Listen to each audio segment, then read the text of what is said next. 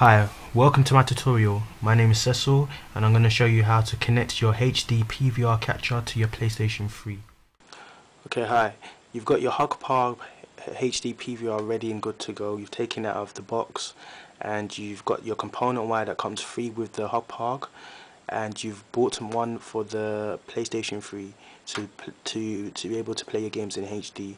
If you've got a HDMI wire, this doesn't matter. This does not affect anything. It will just switch it over to the onto the component channel on your TV, and when these two wires are put in, you're good to go. I'm going to show you the next step now. What happens when you actually have these wires connected into the Hauppauge and the PlayStation 3. So from there you'll be able to set everything up and you'll be good to go. So let's look into that. Okay, first things first, go into settings, go to display settings, then pick video output settings, then pick components, move to the right, then you pick what resolution your TV has. So there's 576p, 720p, 1080i, 1080p.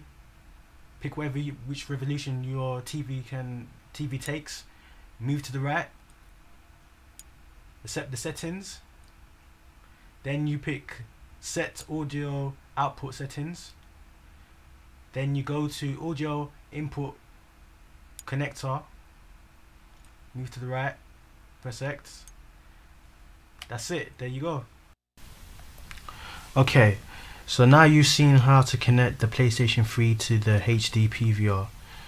Okay, now we're going to look on the Mac. We're going to open up the HD PVR Capture, which you've downloaded from the site. You can find this information on the description. Okay, now you have your HD PVR Capture open. This is the first thing you see on the interface of the program. So when you connect your HD PVR, you're going to have the device serial number. You can see here your device serial number. Over here to the right, you got description folder. This is where you'll be doing your saving, where you save the M2 TS files. Okay, moving on now. Inputs, video input. You want to pick component HD. That's the top row here. Components HD. This will bring the signal from the PlayStation 3 to your TV. Audio output, you want to pick rare analog RCA jacks. This will bring the signal from your PlayStation 3 into the HD PVR, so it's all synced together. At the bottom here, video signal. This shows you how big my screen is on my TV and the frames per second, how much it is viewing at. At the bottom here is how long you want to record for. You can game up to 9 hours, as you can see, 9 hours. Moving on, video encoder. This basically you should actually leave it as the default settings, because basically it's more easier that way to help you see what quality you're getting, and how much basically what color you're getting. So basically what I suggest you lot to do is do some test footages first, so you know how the pictures are playing and how the sound goes. So basically do some test recording before you select what you want to pick for bitrates and peak bitrate. Audio encoder. Enable blue LED light during recording, yes. Perform post-processing, you want to pick yes. So what will happen, you'll get the M2 TS file, and you'll get an MP4 version of the file. Add processed file to iTunes is either your option, yes or no. Monitor video during recording is either yes or no for you. I pick no. This will do is it will open up a program that it will be able to view whatever you're recording through the HD PVR. For example, the software, the free share software called VLC. You can Google search that and find out how to get that. Boost audio levels during encoding. I haven't heard any difference between the two, so I pick yes or no. Which audio encoder would you prefer to recording with? you have two choices here. You have 2-channel AC3 and you have 2-channel AAC. Just to let you know, between the two, for PlayStation 3 users, when you take the M2TS file here, the M2TS file, and you have it in AAC, and you're using the audio encoder AAC, this will not play any sound on the PlayStation 3. You'll just have video audio and no sound. So it's best to pick 2-channel AC3. Video controls. This sorts out the quality of the video, like the brightness, the contrast, your usual stuff, to find how you want it, how you want it to look like. Okay, so now I'm going to show you a recording, and so you can see what happens when you've done a recording and what the next step will be. So let's get into this. So I'm going to show you something I'm going to record right now.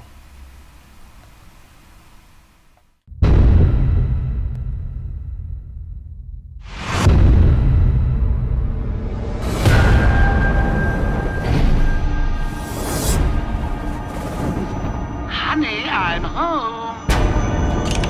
Not so tight, boy.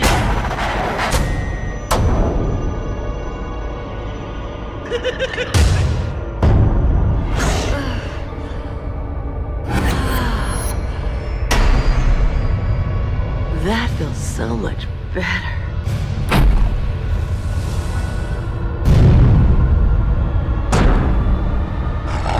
I've got your scent.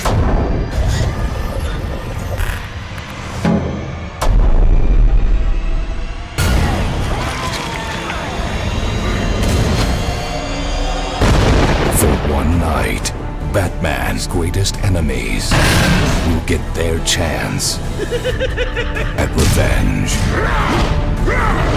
Arkham Asylum remains under lockdown. Its staff at the mercy of the rampaging inmates. Help me!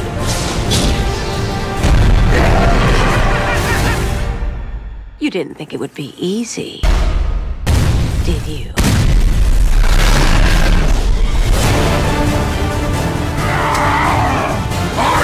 Break you, Batman! Die, you big ugly bat!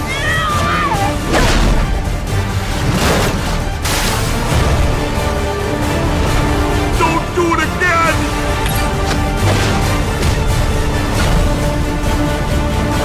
I can take it. I can take anything you throw at me, bats. Ready for the next round? Take the key to the clock.